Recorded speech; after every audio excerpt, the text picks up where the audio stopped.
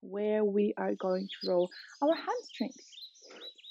So make sure you are having your roller nicely placed underneath one of your thighs to start with. You have your foot and your palms there for support. And again, you are rolling back and forth, easily switching from underneath the knee all the way up to the base of your glutes. Easily, not too much of a tension happening here, I believe. If it's not enough, of course, you can always press that thigh with the other leg on top.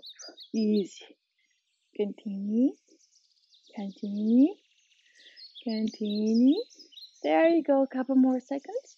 And now we will step back onto the mat and we will turn slightly towards the outer side of the thigh and roll it. There may be a little bit more intense than onto the first side. Don't be worried, do it again a little bit slower if you need to. Make sure you're not completely sideways like this. You are slightly away from the center of your thigh. That's it. Keep moving, keep rolling. Keep breathing. We're gonna go for 2 to 3 more rolls in here, and then we're going to simply change the side and the leg.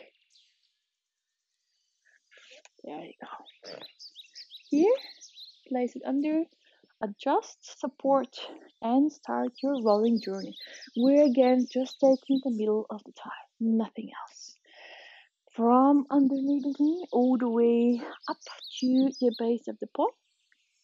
Easily, again, take it slower if you need to. If you do a lot of biking and also a lot of running, this area will particularly just as your quads need special attention. Continue here rolling into the middle line, couple more seconds. Keep the breath going. Inhale. Exhale. And let's turn slightly outwards and roll the outer line of the hamstring. Continue here. As you see, my belly button is pointing the upper corner of the room, and I'm not completely turned sideways. I am not rolling my IT band. I'm still rolling my hamstrings. Good. Couple more seconds. Feels very, very nice. It's painful, but it's a good pain. As I said before, it's the one that shows me that, oh, my muscles made it. I hope you have the same experience. Couple more seconds to inhale and to exhale, and to then release that part. Good. We're transferring.